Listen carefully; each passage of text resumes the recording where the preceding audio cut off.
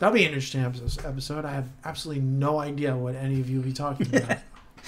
We're just going to talk in it like French. You're like, Yeah. Yep. Yeah. Just keep drinking, Ed. Have another. Have another. Just give me the booze. I know that word. Nope. None of those.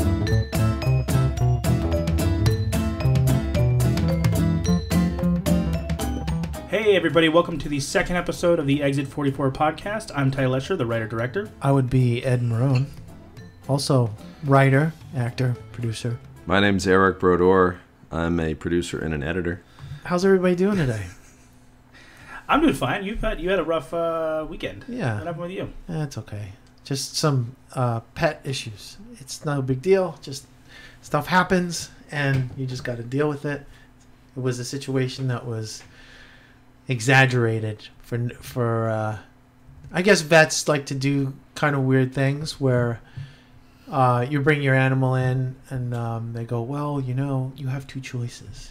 You can either we can either put the animal down or we can give them this injection. And you go, wait, what just happened? Why are there two options? Yeah. Well, the vet. Long story long, my dog swallowed one of those dental treats, and my vet thought it was a rawhide. And those are two totally different things. Right. Where the dental treats will be able to dissolve over time.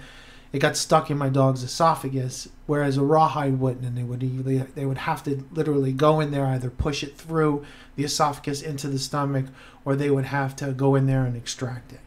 And my vet, not knowing that it was a dental treat, told me, basically gave me the scenario where I think you need to contact your wife.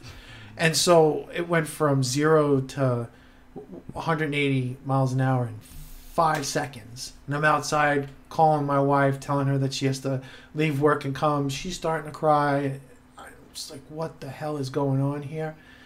And then I went back in there, and I'm trying to get all my thoughts together and my brain all together. And I said, well, what can we do here? You know, this can't be the scenario. It just can't. And he said, well, bring whatever she swallowed into the vet, and we'll take a look at it. So I had to go back home, come back. I gave the vet the treat. They put it in some water, and it's slow. It's very, very dense, very, very dense dental treat. So that was one of the issues. But it did start to smooth out, and it started to kind of disintegrate slowly, and they just ended up giving me some jelly, and we were just basically putting that into my dog's mouth every hour, trying to get it to slide through into her stomach. And so it took a couple of days to get it through, and she was really sick. She was convulsing, and she was throwing up, and it was just like a nonstop attentive situation where I would sleep on the couch and she would sleep on top, and I would wake up and she'd be throwing up. It was one of those scenarios where you were just hoping that everything was going to be okay. And so yesterday was going to be the follow-up exam where I scheduled an appointment for around 2 o'clock. And we were going to bring the dog in, take some x-rays, and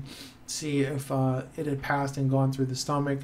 And literally 10 minutes before or 15 minutes before we were supposed to go to the vet, she just snapped out of it. It's scary because you love your dog. You know, it's not a kid. I understand. I understand how, you know, your kids get into stuff and you freak out. But it sounds like you need a beer, Ed. We have a segment today that just happens to involve beer. Eric, do you have heroin? We don't have heroin, unfortunately. Damn it. Do you have heroin? On me? No. Good. That's very good. So, for those of you that haven't listened to the first episode, every week we try a new alcoholic adult beverage because Eric is an alcoholic. And not true.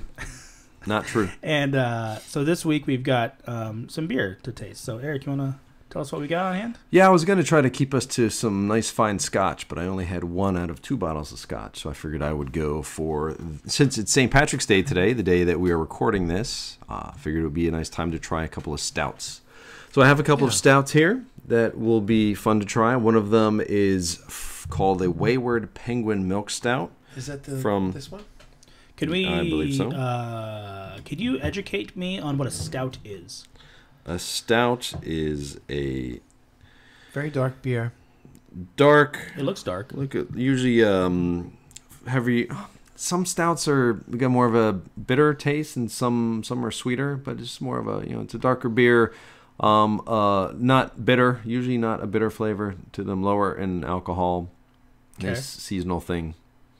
I know way more about other types of beer than I do stouts. I could tell you a lot more about ales and lagers, but Stout is from the little town called Stout. And they're right next to Cork, Ireland, where they make cork boards. family with last name Stout, and they make stout. All right, so we have two stouts here. One of them is called Wayward Penguin Milk Stout from a brewery in San Diego by the name of From the Council Brewing. From the milk of penguins. And then the other one is Zocovesa from Stone Brewing Company, also in San Diego. And they are actually two very different stouts because as soon as you have it, you will immediately... Vomit everywhere? No, it's a very different flavor palette. And the Stone is 8.1% alcohol by volume, and the Wayward Penguin is, I believe, 5.4. But I think I'm going to have a completely better different time ones. than last week. So, all right, why don't we? I think you should start with the Wayward Penguin because it is less of something for your palate. Straight from the penguin's teat. That's not bad. No, it's nice. I don't hate it. It's nice. It's the great thing about a stout is that there's not necessarily a lot of high I can taste the percentage of Antarctic. alcohol in it. So, I can taste the penguins. Yeah. I can taste the fear from running. Yeah, that's not bad. yeah. I like that one. Why don't you have some water over there? Clear your palate, so we know you're not. Your palate is very unseasoned. That is true. I'm a very uncultured man. So now, Ed is just going to town. Zocovesa. No, this stuff. I like the. This I is like the cover of the the Stone. I like the not the cover, the can. oh, well, yeah. Every Stone can has got its own unique brilliance This to it. stuff's good. I don't like this one as much. So, just so everybody knows here, Imperial Stout inspired by Mexican hot chocolate. It is a stout brewed with chocolate, coffee, pasilla peppers, vanilla, cinnamon, and nutmeg. That's dangerous. That's like everything that I like too. It's very dangerous. It's a great. It's got a good great, aftertaste. I'll give it that. It's got everything. I don't It's like great the, I've never tasted it before, but if I ever see it in the supermarket or somewhere where it's purchasable, I will purchase it. Here's a question. Drinking any kind of alcohol for me feels like heartburn going down. Well, that then you need accurate to to do you? cocaine. If some people just can't drink alcohol, some people are just hard ass drugs. Got it. Jump straight to cocaine. Yeah, we'll get you some lines. You do Don't- a couple of bumps. We'll send you to a club. That sounds fair. Yeah, That sounds like a good time. yeah. Yeah. Okay. So which ones do you guys like more? You liked the... I like the Stone. Oh yeah, Yeah. Yeah, Stone for sure. That's why we didn't pour you much out so that Ed and I could enjoy the rest of it. Of course. I mean, that's the intelligent thing to do. I want to grow hemp. Odd thing to say. No, I'm not joking. I'm serious. I've been using this CBD oil. It's great for me. I love it. I love how it makes me. It has no THC in it, so you don't get high or anything like that. It's just strictly CBD from the hemp plant. And That you're growing yourself? no. I purchase it. Oh. I want to. I would love to Why don't you? eventually. It's a shame it Why? doesn't. You can. Because I have tons of land in front of my house that I can just grow hemp. Ty, I think I have 10 feet of land in front That's of my all you house, need, and right? most of it is rocks. Get the rocks out of there. Grow hemp on the side of my Yeah. house. Yeah. Like, what is that? It's LA. You're in Hollywood. You can do whatever you want. I got a story for you. Okay. Shoot. So on the side of my house, if you're familiar with my house, Mhm. it's that small. There's a small space between my house and my neighbor's house, and on the side of my house, I chain my bicycle to the window guard on my bedroom window, because my bedroom, I only have one floor house. And so my wife and I usually go to sleep fairly early, around 9:30, 10 o'clock. We wake up really early. And my wife hears something in the middle of the night. And she thinks it's one of the animals, running around, just, ruckus. She hears it again, and she wakes up. And she goes to the window, and she looks outside. And there's this guy trying to cut Oh wow. the chain. It's not a chain. It's those. Like a big thick cable. It's a cable. Yeah, Yeah, those yeah, thick yeah. cables covered Yeah, the with cable lock. rubber. Yeah. And he's cutting through the cable For your bike? from my bike. And she goes, "Hey, what are you guys doing? What are you doing out there?" And he looks up, and she wakes me up, and I start cursing and I go run, and he books it, and he runs away, and he got so close. There was just like I think around 4 or 5 kind of threads fibers. left The Yeah. strands, yeah. in the cable before he just broke it and took my bike. So I can't I can't grow hemp on the side of my house. Well, someone's going to Because steal it even if you did. If someone got that close to Yeah. ripping through a cable to steal a $200 bike, imagine what happens if they saw a field of hemp on the side of my house. What are we here to talk about? So today we're going to talk about Because I've forgotten. Yeah. Today we're talking about how we find people to work on our projects and how other people can find people to work on their low budget projects. Before we get into that, though, I think let's update the listeners on 11th Hour Cleaning and the feature film that we're working on. So maybe a week ago, 2 weeks ago, since we last recorded, we had this as Eric dubbed it, a come to Jesus moment. That we realized we were kind of taking on too much, and we needed to scale back. And so together we got, we talked for a bit. Ed threatened to quit. I wanted to kill everyone, but then we got on the same page, and we decided to just solely focus on getting 11th Hour Cleaning out the door, which I think is the important thing. So we've been working hard on the visual effects, which I guess we should post some behind the scenes stuff on our website. Yeah, and well, part of the motivation for that moment on that past Friday was the fact that going through where we're toward the final stages of post-production, and one of the things we needed to do was get visual effects artists on board and help us with some of these shots. But as we were just talking through the rest of what I had to get done, it's also, also have all these Slack posts where we're talking about, what's next, what script we're going to work on next, what are we going to shoot next, all of these other upcoming projects and things to be planning for and working on. Then I've kind of just realized, guys, we just need to stop for a minute. We need all hands on deck with getting our feature done. And while those other projects are all great and need to happen, they just need to happen a bit later. They need to happen once we're further down the path and know that everything else is kind of going on by itself and without us having to keep dragging, it forward. And so it was more so of like, hey, let's just what's most important, what's the bigger priority right now, and what's the next biggest priority, and focus on those. And then once we knock the big thing out, then we'll keep going. One of the main reasons why we were trying to get so much done as quickly as we were was because I'm having a baby not me personally, but my wife is having a baby in May, and I wanted to get another short shot and in post-production for us to work on, because I felt like we were getting to a point where 11th Hour was going to be done and we needed something to be in post on. But during our conversation, we just kind of found out that we don't want to rush it. And I talked to Ed about this. Like, this was a concept that Ed really spearheaded and came up with, and I didn't want to just shoot it and do a poor job of it. Like, I want to give it the time it deserves. And so we'll probably push that back to July or August once the baby gets here and I've had some time to settle in. But I think it's important for people to realize that you can't... Putting more on your plate doesn't mean more is going to get done. It just means more is on your plate. Right. And, in our case, we're all have a regular day job somewhere. And like me, if you work in the industry, then you have even less time in the evening because you're usually there for 12 hours or so a day. And so it takes forever to get the projects done, your side projects done anyway. And then when you were trying to come up with a great plan of having more things to do, it's just more things to take up a small amount of, that takes up what little free time that each of us has. And so it really just came to the point of, all these things are great. We're going to get to all of them. Let's just stop putting ourselves under this crazy stress of doing so we many keep setting, at once. because Ed had said, hey, we keep setting all these dates and we just blow right past it, which was what made me realize, that maybe we just need to reassess what we're trying to accomplish and with what time that we have. And I think that was a great conversation, and really, and I think from that point we really just did knock a whole bunch of stuff out in a pretty short amount of time.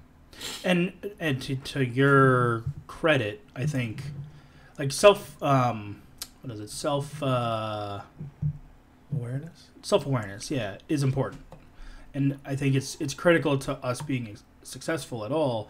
And, you know, it might seem like not, you know, oh, we rescheduled the podcast and we're going to do it next week, not this week. Oh, we're going to reshoot the drone footage next week, not this week. But that's one more week that goes by where nothing happens just because we postponed something.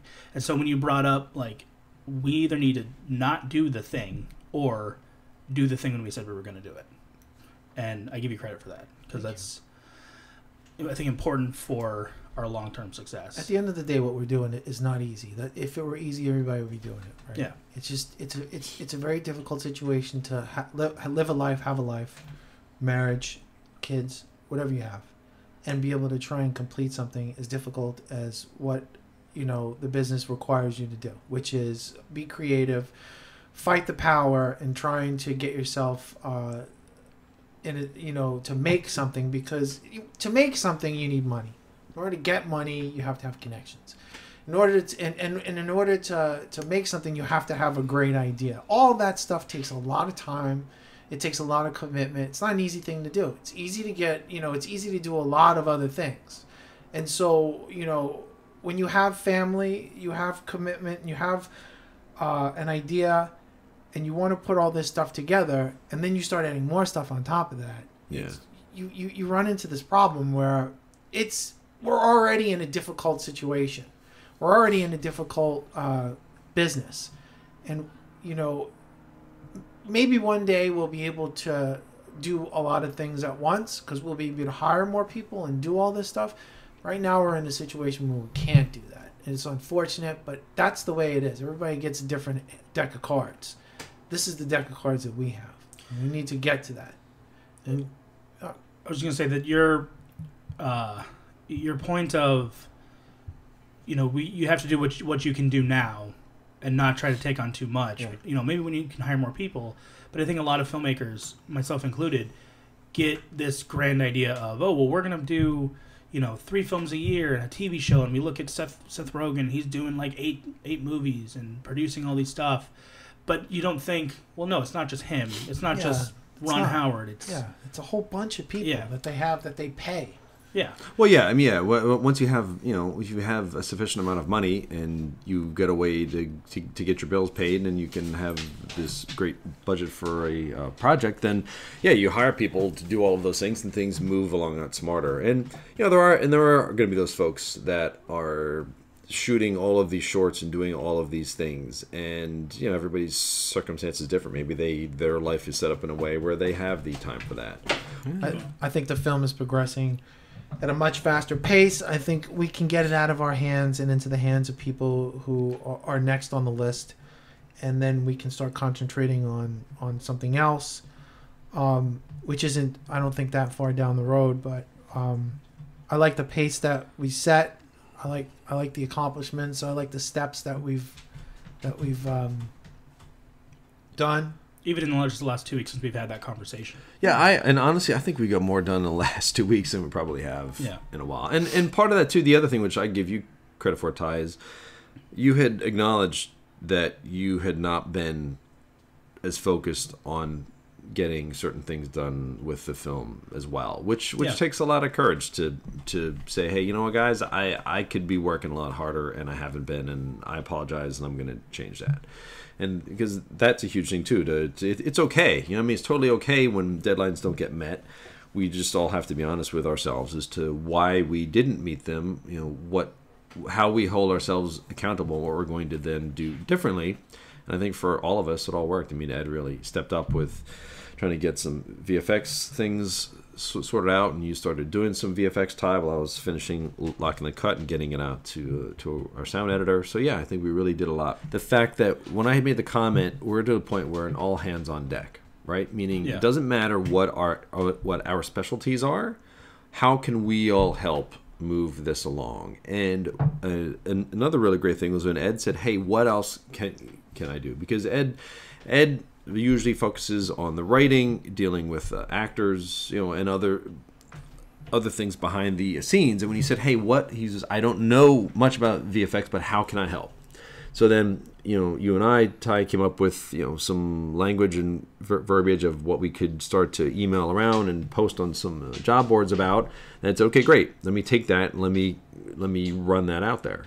And so he just took care of that and reached out to a bunch of VFX and film schools. But just, he really embodied that all hands on deck. And even though this is not my comfort zone, I'll do it because this is all just has to get done. And that was really great. Yeah, I appreciate that. It just at the end of the day, I think we need to come together more as a team and understand that we have our strengths and weaknesses, and to cheer each other on through those times, to make us feel as if I might fail or I might do something that might not help, but at least I'm going through the motions, and maybe I'll learn something at the end of this. Yeah. Or maybe I'll make a connection with somebody that'll help later on, or maybe anything. It's just I think we all need to be on each other's side, regardless of success or failure, and that'll help. That'll help down the road. Yeah. Because then we'll become more independent individuals on our own quest to try and make this thing happen together, instead of having to rely on each other, asking questions and doing all this other stuff. This is a great learning experience for the next film, of course. I think the next film will be a lot more smoother. I think we'll know exactly what we need to do, who we need to talk to, all that kind of stuff. Yeah. We're going to talk about the challenges in finding people to work with you on your either no budget or low budget project. And we sort of had a bit of an order to which we were going to take that through maybe casting to production crew to post, and maybe now we'll just talk a little bit about visual effects, because that was something we discovered was more challenging than we expected to get help with. Yeah. We already had relationships with composers, and getting a composer on board was not a problem. We also had relationships with sound editors, and some of them were less easy to get on board, but one of our old friends rose to the occasion and is going to do a great job with us. And when it came to the visual effects, it was really a bit of an eye-opener, because while I realize through the bigger films which I've worked on, the visual effects folks they really get the short end of the deal, because the studios keep lowering budgets on what they're going to pay for VFX, but that doesn't reduce the amount of work, because there's still humans that are doing things like painting things out of scenes or animating things. It's not all just artificially done with the computer. But at the same time, there's a lot of people, there's always for one VFX house that closes down, another two open up, and there's always people that need to get experience and want to get credit. So when we needed some help, we figured, all right, let's try to reach out to some of these schools, a VFX school or a film school, and say, hey, we have this feature, we don't have a lot we can offer for pay, but we're happy to trade that, some pay and credits and whatnot. And I figured if I were a student and wanted to get my work out there, I would be up for working free or low or no pay. So Ed reached out to a ton of people, and I think, Ed, there was nothing back, right? Yeah. So far, nothing. Yeah, nothing. And it was, and then other folks that I reached out to, I get some great feedback from, and then some actionable items, and then didn't hear back from other folks. And we finally resorted to posting on a internet job board, which I figured would be the least responsive. But it got a lot of eyes. It got a lot of traffic. I mean, it wasn't a huge billboard of any sense where I had advertised something, come work with us. This person's done this, and that person's done this, and that. I mean, I only did a small part of that, not like a huge introduction, and we got close to 100 people looking at it. And, I mean, but even that, how many applications did we get out of that? Of 2. 100, we got 2. Yeah. Well, and what's interesting too is that while nobody wants to work for free or for very low pay, at the same time, depending where you are with your career, that's kind of how it works. I mean, we've all you start at the bottom, you know, whether you're starting at the mailroom or as a PA, you don't make a lot of money, and you even intern for free, and then as you get the experience, then your career grows and your pay grows with that. And I wonder if there's also a feeling of, well, I've done these things as part of my portfolio, and so therefore I've already kind of paid my dues, and I don't need to work for free or pay. Yeah. But until you're working at ILM, you know, I'm going to presume if you're still a student or recently graduated, you know, you probably haven't quite crossed that chasm yet of experience, and any opportunities you have to work on something, you need to take advantage of. And I think when we all think that we're too good for a project, that doesn't bode well for your future career. And I think for two reasons. One is that you don't know where someone else's career is going to go. Mm-hmm. You don't know who's going to be successful. I met somebody 2 years ago at a film festival. I was like, oh, you made a really good short. That's really cool. And 2 years later, like, I lost touch with her, but 2 years later I found out that she's not been hired by Ava DuVernay to direct something, like a feature. And it's, you know, these are people that I'm like, oh, I just met you at a film festival. It's a small film festival, no big deal. But anybody's career can take off at any point. And to think you're above anybody else is a bad idea. I think what people have to understand, if you have an interest in getting involved in a project that doesn't pay a lot of money, you need to understand that we're not trying to screw you over. We can't afford what you know, the going rate at that particular time for this particular film. Right. It's not as if we're hoarding all of this cash and saying, oh, we'll just, you know, we'll find people to do it for free. That's far from the truth. There's no money to spread around. Yeah. There's, you know, we're trying to do the best that we can. Are you getting paid, Ty, for any of this? No. Are you? No. No one's getting paid. Well, and something else, you know, even if the point comes when we sell this film, you know, none of us, it's not like we've hit the lottery. No. I mean, with paying back the people who have invested money in the film, and paying some of our crew who worked for a deferred pay, you know, we're not all going to be suddenly driving around in Ferraris and Lamborghinis and buying a house on the beach. And I think it's easy for people to think, oh, well, if you sell this movie, then you're going to be doing great. Well, I mean, there's some career opportunities maybe that could open up, but none of us are going to be retiring. When you're making a low budget film, that's the mindset that you have to have. Yeah. Because you know, you need to be of the mindset that I will pay you later, you know. And we can, like, we'll touch on some negotiating tactics and whatnot, and how we got some people to work for free and what we gave in return in a sec. But I think that you have to be of the mindset that, you know, everybody's doing this together, and nobody's getting super rich off of it. And the next film, you know, we'll have more money, we'll pay more people, we'll get more crew. But when you're making low budget films, you have to work with the cards that you're dealt, to use your idiom. And that's just kind of what we did. So deferred pay is... Don't do it. Deferred pay is when you don't get paid up front, you get paid a portion, or you get paid a certain amount of money when the film makes money. So you're banking on the idea that the film that you're working on is going to sell, then it's going to make money, then you're going to get paid in the future. And in most cases, it doesn't happen, which is why it says don't do it. A lot of cases. Yeah. But most cases. But if you believe in the project and you think it's a good film or a good pilot or whatever it is, do it, and do it for deferred pay. If you're passionate about what you know, being a part of a group of people to get a thing done, then I wouldn't worry about the money at this particular moment. Build up a resume. Yeah, unless you're, you know, already working on some big stuff. But Eric works on big stuff, and he still works for deferred pay and for free. And I mean, he has a larger stake in the film, but still, that's the case, you know. And another thing that we did with our crew to kind of get everybody to come on board of a low budget film is we paid everybody the same thing. I'm not a lawyer; none of us are lawyers. But this is a clause that was in our contract called a favored nations clause.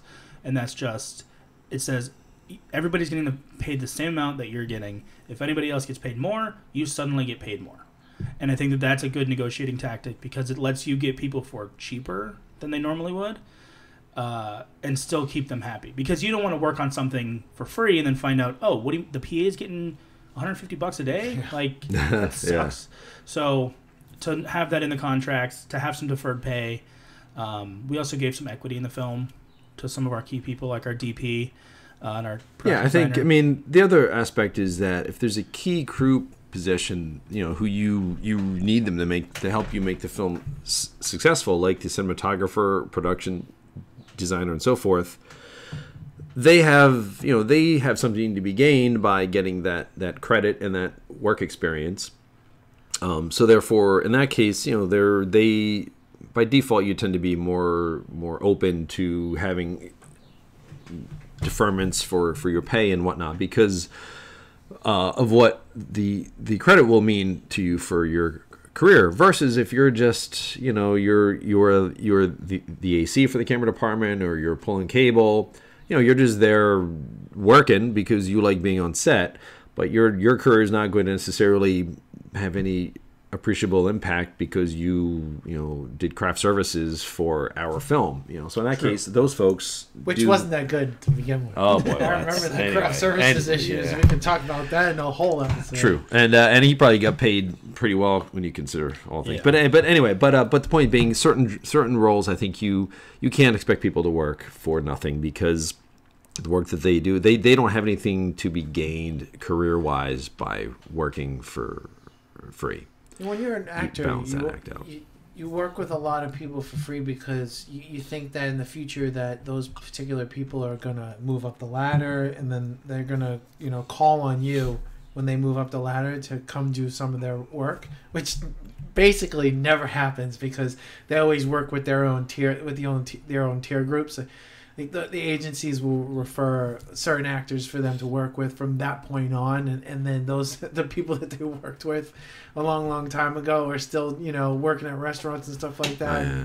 It's very very very rare that a director or someone who moves up the ladder calls up somebody who they worked on a student film with and said, hey, this is it, get ready, pack your bags, we're going. And and the whole thing of actor, I mean, I think actors, it's a whole other thing because it's so difficult to be a working actor, let alone being one of the select few that become household names, and then also working for low pay or no pay, and then there's SAG or not and whatnot. But I think that's a whole other realm that is its own set of challenges. You have thousands and thousands of people who are willing to work, and then when you keep lowering the price and lowering the stakes and they're still willing to work, you get to zero and people are still willing to work.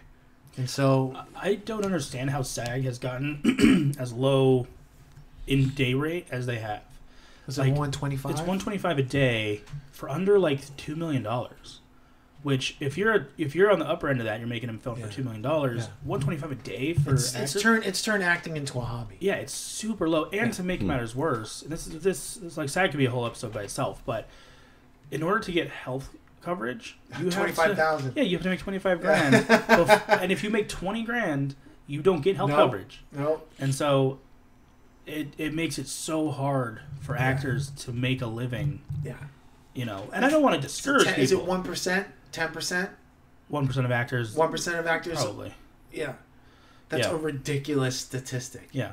What I don't like, joke. And again, we can get into SAG later, but I don't like that you can make $24,000.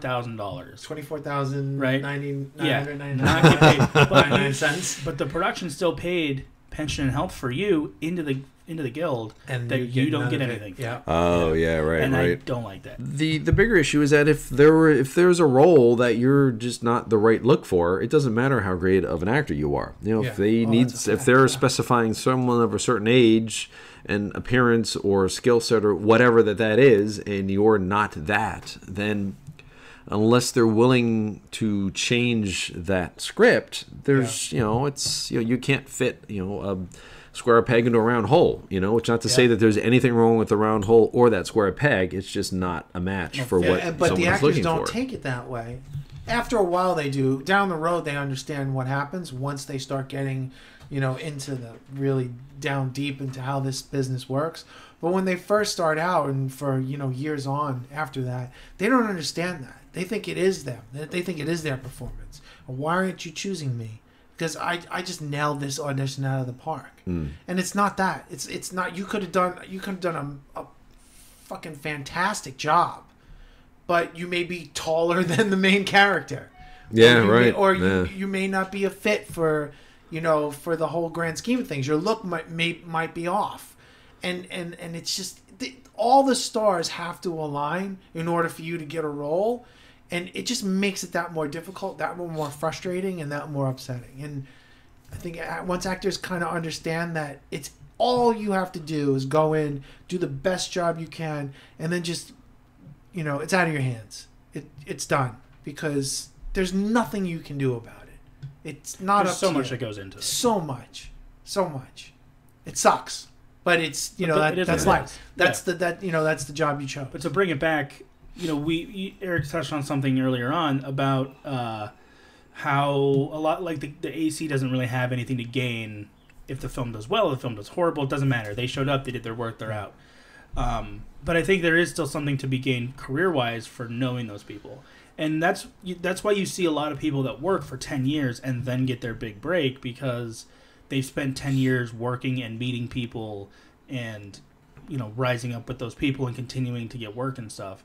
And I think a lot of people just do a short film, say, oh, those people suck, never going to see them again, and leave.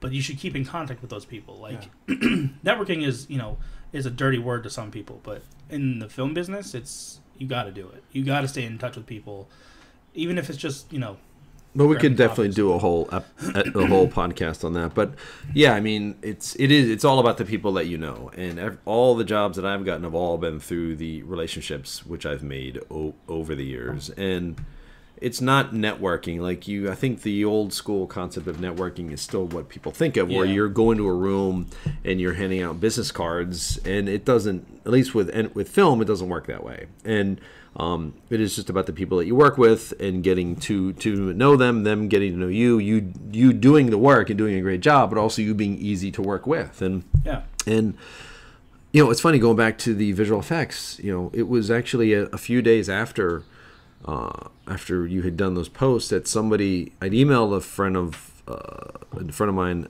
that owns a VFX house, just not about working with us because I just didn't want to throw that out there, but just to see how he was doing. So I'd heard some things, and a few days later he emails me asking if I know somebody that they were looking to hire somebody as a full-time staffer with health insurance and this and that. And just think if any of those people through our job post maybe that had responded, if we had more than 2 responses and there was somebody that I thought maybe would have been good for that job, I could have referred them.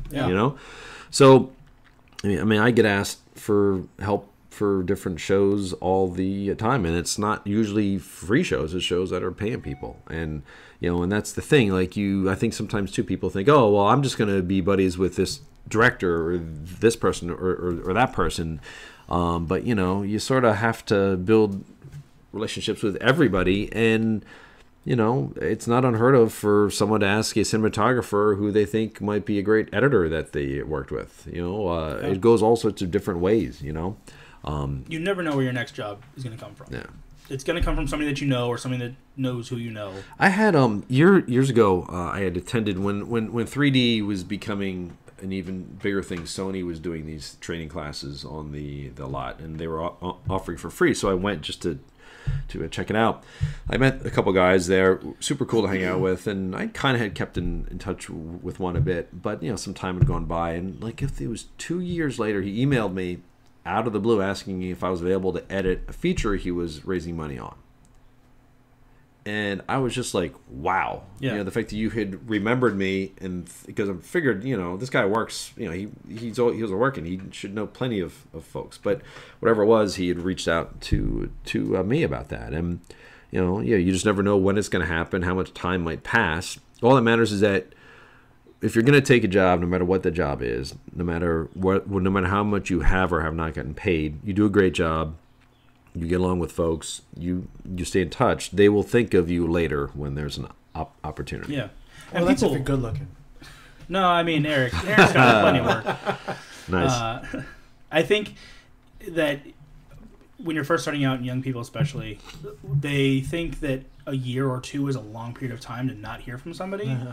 But I recently emailed somebody that I haven't talked to in 4 years, and we got coffee, and it was like no time passed. And I think a lot of people are like, oh, they're not going to remember me. I'm not going to hit them up, but you need to. You need to stay in touch. And Eric, you said that people think of old school networking, and I think in the film industry, it's more just building relationships and being genuine with people. Yeah. The hey, here's my business card. Can you give me a job? It's so disingenuous that I think people do that too much when they're starting out, and it comes back to bite them in the end. And I think the other thing is don't be shy for asking for favors.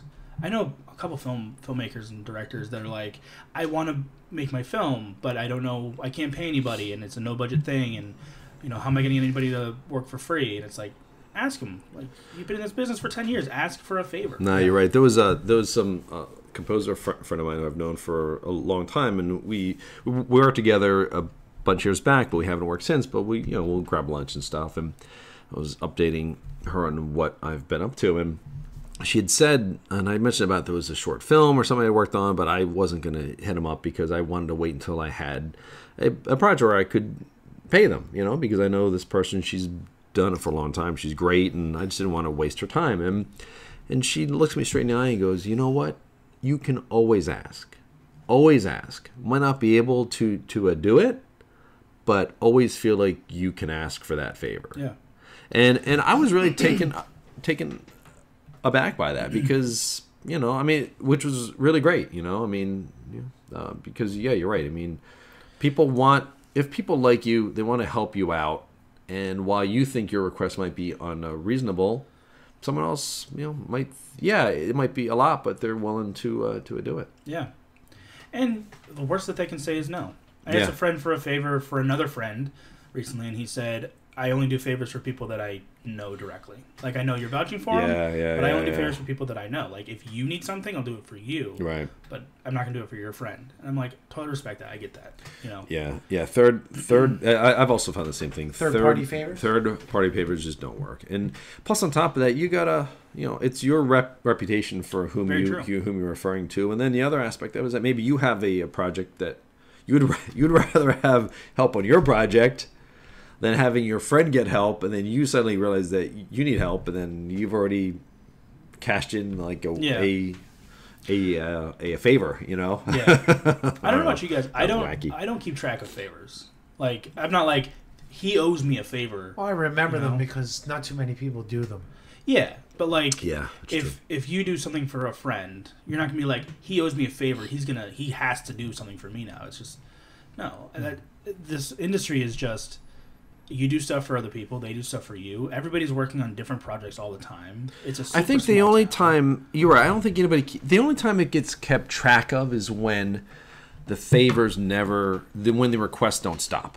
Yeah, when they never balance. When there's that project or person that you're just always asking you, can you do this, do this, and while you want to help them, you also sort of look back and be like, well, what's all transpired? What transpired since the last time that we worked on it and the time prior to that? So I think you can ask too many times. Yeah. And I think it's to our point in the beginning, like, it's self-awareness. It's, you need to be aware that you're asking too much. And that you're potentially straining your relationship by constantly asking and never reciprocating. That's true. The reciprocity is also a big deal. And if somebody says, well, I don't know how I could possibly help you because I only do XYZ, that's not a good answer, right? Because, everybody knows a lot of people, and so there's always some way that somebody can help you. Can help you out. Yeah. We're almost out of time. Is there any, I know that we kind of touched on a couple of the negotiating tactics. We didn't really talk too much about where we find people, but for the most part, when we cast and crewed up, when we cast 11th Hour, it was mostly breakdown services. Well, it was breakdown services and word of mouth. We didn't hire those people. We hired the people from... That's true. Almost all but one. Yeah. We hired Chloe through a breakdown service. Yeah. Everybody else came through recommendations from somebody else. and it was great. Yeah. You know, It and worked out. that's another thing is the person that recommended them was someone on our crew. Yep. But I mean, aside from that, it was a lot of word of mouth for the crew. We hired our DP, we hired our designer, just based on prior projects that we met somehow. Again, working on like a no budget thing. That's how I met Kim. Was I worked with her on some super low budget, no budget project, and I've worked with her on every project since. And it's, you know, I really enjoy working with her, and that's why I keep Yeah. bringing her back. No, she's a hard worker. Yeah. Yeah, she definitely works hard. And it's okay. She doesn't listen to this weekend. No, it's true. No, she is. She works hard, and that's the reason why I keep wanting to bring her back. I don't think we put out any.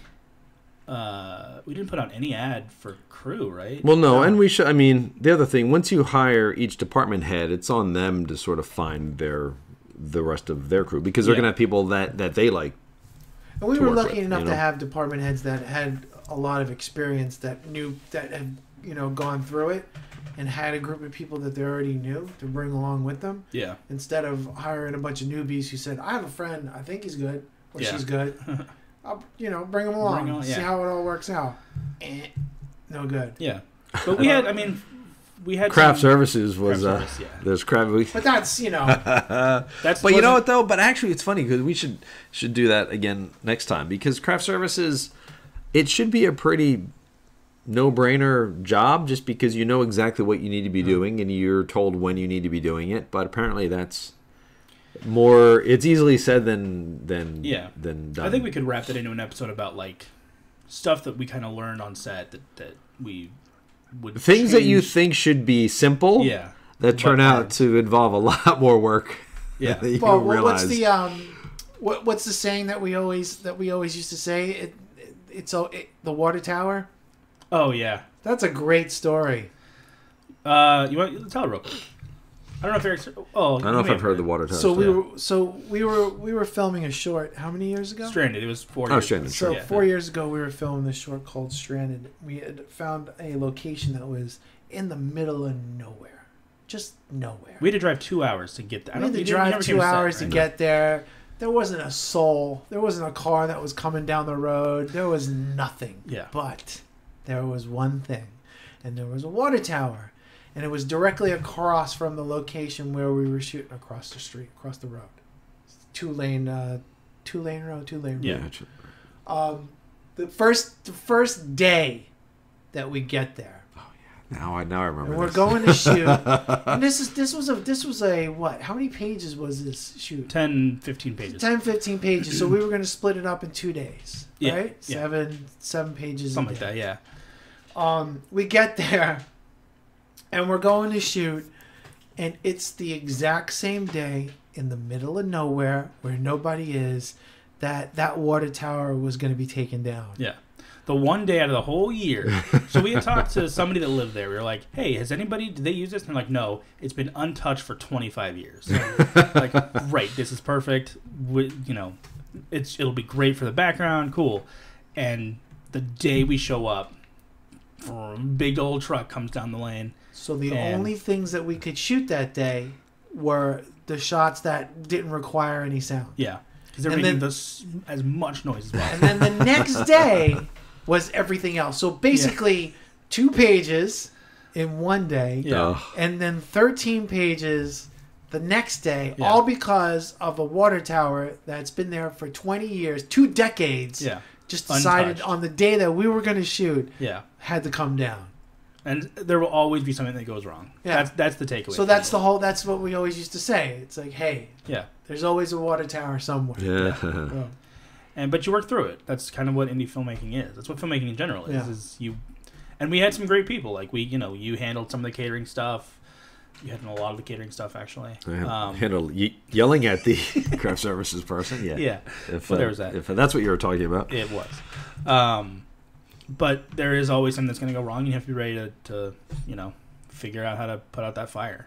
Yeah. I think the other takeaway, because we're at the end of our time, is you don't be afraid to just go with as small a crew as you can. Like filmmakers think, like first-time filmmakers think, I have to get a 30-person crew and we have to shoot for 40 days. It's like, no, you don't. You only need a couple of people key people to do it.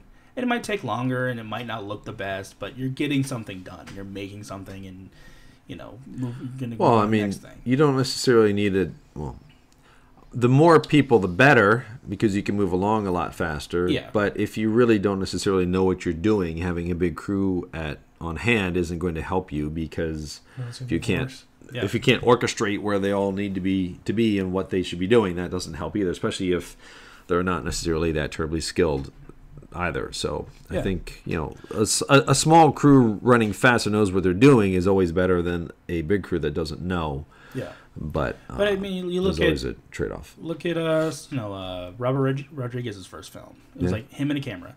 Same thing with Gareth Edwards when he made Monster. It was him with a camera, a sound guy, and like a makeup person, and that's it. Yeah, it's crazy because that looks like a feature that definitely had a normal sized crew on it. Yeah, and so people get stuck in their head, and this is a whole other topic, but I get stuck in my head too that something has to be perfect. It has to be big crew. It's got to look the best. The visual effects have to be amazing. But that's not the case. Like, go back and look at some other first-time filmmakers' films, and you can see, like, that's actually kind of terrible. That looks really bad. But they did that. They learned. They got to the next thing.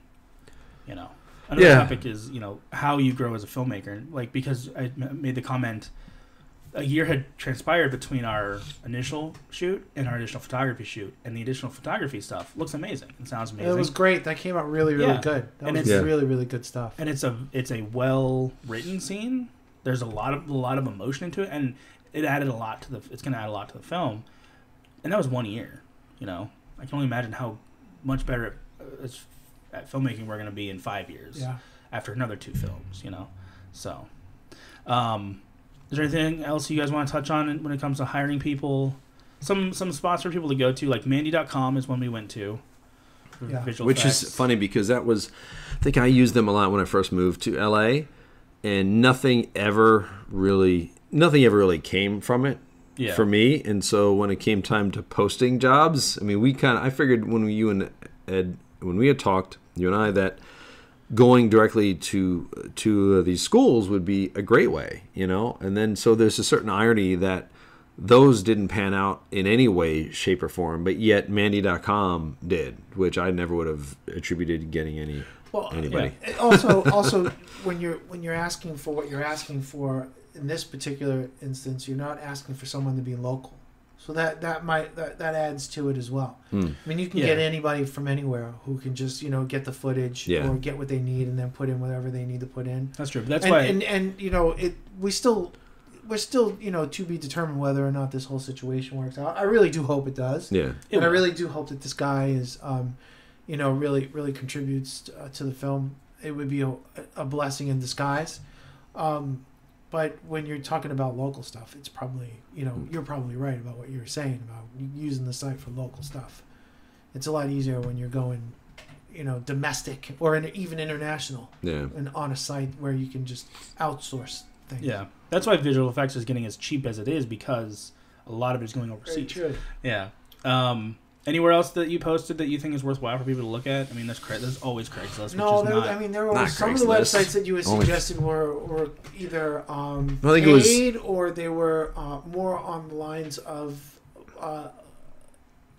from the writer / director. Did you ever look at that Stage 32? I did, yeah. Yeah. What was that? I signed on to it and stuff like that. Now they send me 8 gazillion emails. But it's basically a script writer's... Oh, was it more geared... More geared towards the pitch than it is the crew. Maybe I didn't look at it properly. I don't know. Yeah, then it was Slated.com, which is another one. But it's funny because I was talking to Ty about them recently, and I think on Slated I'm in the 96th percentile of most experienced people up there, but yet nobody ever emails me. Yeah. If you're new in town, right? Yeah. What's your best path of getting a break? If you're not even new in town, but you're new-ish. You've been here for a few years. You got a couple credits under your belt. Are those sites? Is there any?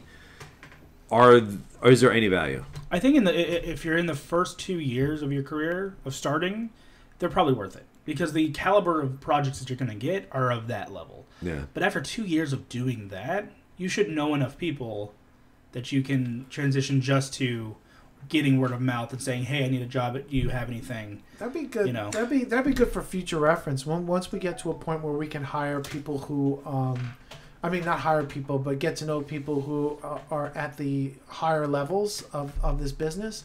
We call them in, each individual one, and they can go over, their whole process of how they started, to how they, got to a certain point in the beginning, to how they got noticed, and to how they are working now, and just break it down into groups, whether it be makeup or whether it would be DPs or ADs or that kind of stuff.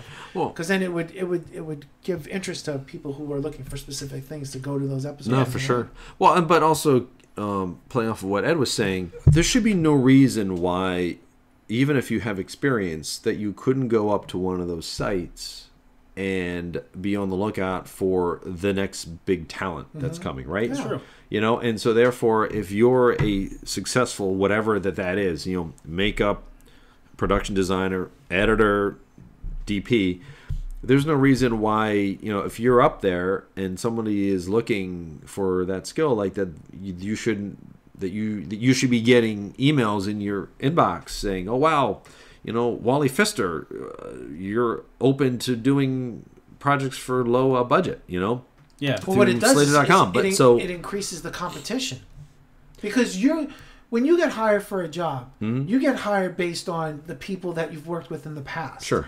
Now, I'm giving you an option where it's more opened up to people who you may not know of, right, but are equally as qualified. Sure. So now you're looking at a whole spectrum of people, whereas not as I only know 4 people for this job. Right. And it not only will it increase the competition, but it increases the opportunity, the quality of opportunity, and I think that's unbelievably important, is that we increase that equality of opportunity for people to come in and show their worth, and whether or not they'll be able to work with a certain group of people, instead of saying, "I know Eric, I know Ty, and I know Ed. That's my pool of people." Increase the pool, increase the competition, increase the effectiveness, and increase the quality of your work. Yeah. I don't know. That's just my personal You're right. idea. So then the big question is why, if there were more talented people, not talented, that's the wrong word, but if there's more experienced people up on those sites, do they get tapped? And are the ones that do get tapped ones that don't? I'm just curious to see what those demographics are. Yeah. Because I think it's worth certainly a deeper dive into making a job post on each site, the same job post, and seeing what we get back. Yeah. And I also think, I think that social media in general really opened it up to the equality that you talked about. Yeah. Because Eric and I met on Twitter 5-7 years ago. I've met a lot of people on Twitter that have become really great friends and coworkers in some fashion.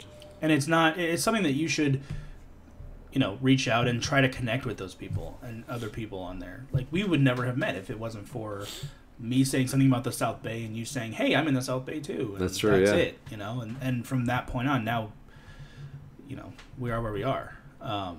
Sadly. So yeah, I was gonna. I was trying to think of a joke, and I was like, "No, this is a nice moment. I don't want to." Oh, it's a nice warm moment. Yeah. Hugs and kisses. Yeah, I'm the nice guy here. Oh right. Yeah. Yeah. But I think that we could go on for this for a long time, but we're over our time limit. But thanks for tuning into the second episode. We're gonna get onto a every 2 week schedule, so this one will drop. Don't make any promises you can't keep, Ty. Hey, Ed said we're doing the stuff when we say we're gonna do the stuff, so let's say we're gonna do the stuff. A whole podcast about Ed's pet. That's follow-up episode. All 3 minutes of it. But so next week's episode will be 2 weeks from whenever you're listening to this now, I guess. You can find us on social media. We're Exit44ENT on Twitter and Instagram, Exit44 Entertainment on YouTube. And all our porn movies are on Pornhub. Yeah, well, all of Ed's. All of Ed's. If you would like to consume that, notice the word consume, go ahead and check those out. All right, well, thanks for listening. We'll see you guys next week. Adios. Later. Episode.